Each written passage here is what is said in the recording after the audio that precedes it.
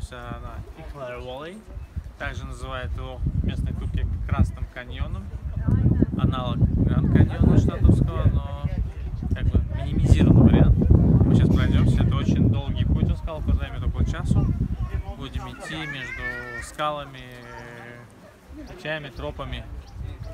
Так что путь нашего пути 7 километров. Видите, вдоль реки. Река называется Ихlara, что переводится СГ. Это взято с греческого слова и означает горячую воду. То есть тут есть источник, горячий источник, соответственно, название оттуда. Будем на пути будут у нас гробницы, церкви. Вот немного информации на английском. Because last year we get it happen here. I got one Chinese lady. She fell down.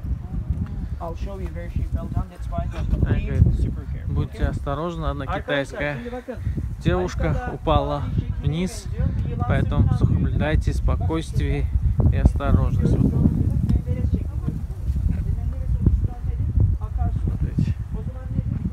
Красивые пейзажи.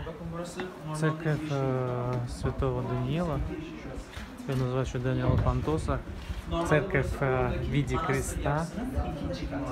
Normalde burası 3 katlı bir manastır yapısıdır. Taban nerede? Taban gömülü. Nerede gömülü? Bak şu taşlar aslında daha önce neydi? Tepede mağaralardı. Ama bakın düşmüş hem girişi hem de tabanı ya da birinci bölümü tıkamış. Normalde manastır.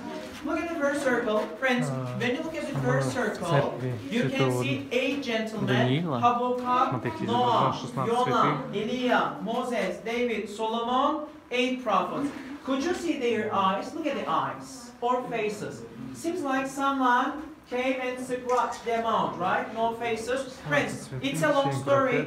I will tell this story. As you know, after lunch we'll be driving to the monastery. You will remind me this. I will tell you guys. Кто был в Самарканде, они должны знать, есть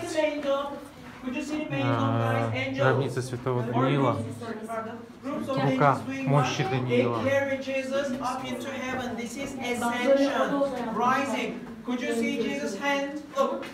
Could you please look at my hand, guys? This one. Holy Trinity. You can see this one as well. Whose hotel? Your hotel, lady. Ascension, rising of Jesus, guys. So now, you better see this one. Look. Angel Gabriel and Virgin Mary. What it will say is, Mary, you'll be pregnant by Holy Spirit. You'll give a birth to a son called Jesus. You can see two ladies in an embrace on the corner, Mary and Elizabeth, because Mary says, no, I'm not married. I'm clean. My mother is clean too.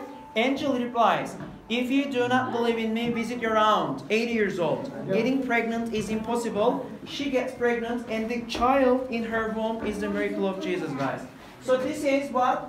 Nativity, like birth scene, but it's not very clean, but tomorrow in Open Air Museum you'll see better ones.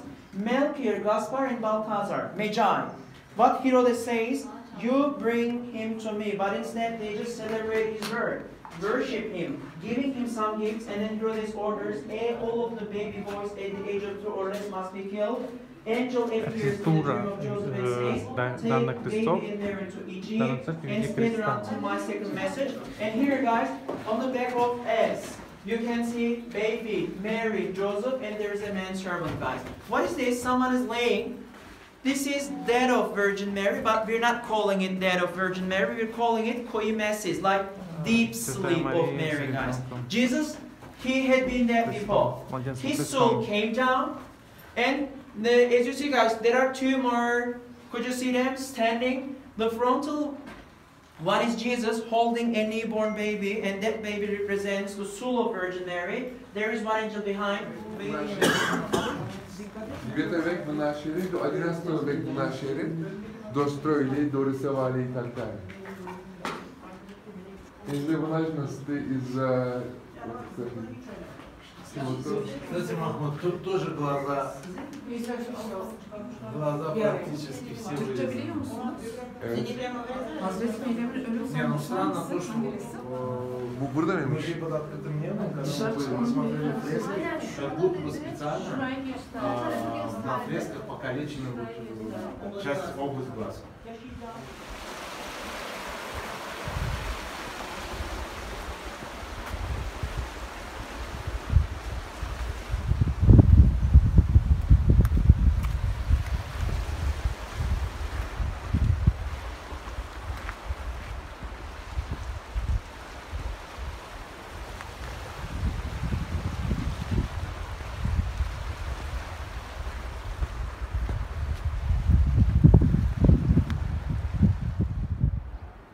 Следующая церковь на нашем пути это будет церковь Сумбулу. А вот в таком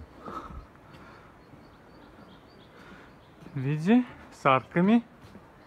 Сейчас поднимемся наверх к аркам.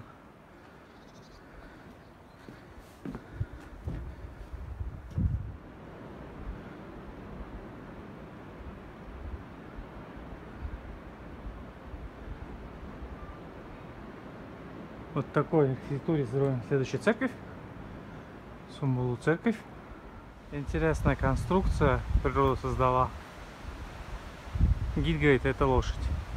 Каменная лошадь. Я вообще сказал, это верблюд, а тут большой это горб. Верблюжий. Наш маршрут 7 километров расположен по очень живописным местам. Вдоль речки.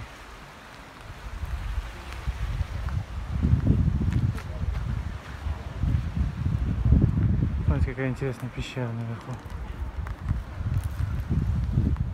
Вот мы поднялись на самую высокую церковь. На ступеньках. 400 ступенек. Она находится буквально прям на самой вершине скал. Церковь Святого Георгия.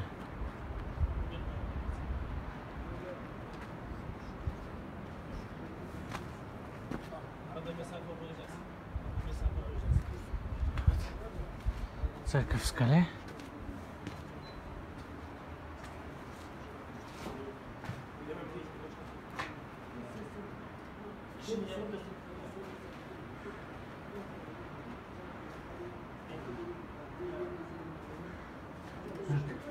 Здесь ниши специальные.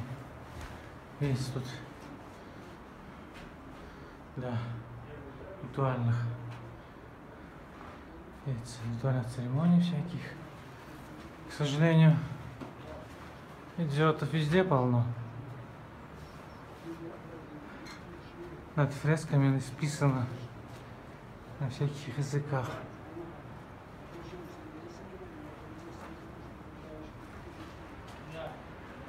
Поэтому здесь поставили охранника, который смотрит, чтобы это не повторялось.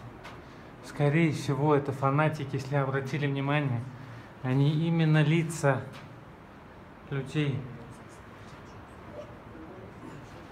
вычеркнули. Так.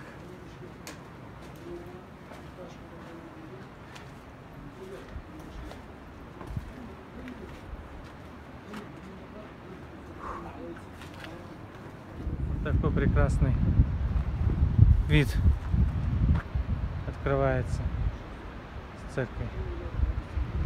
Ну и пойдем вниз. 400 ступенек вниз.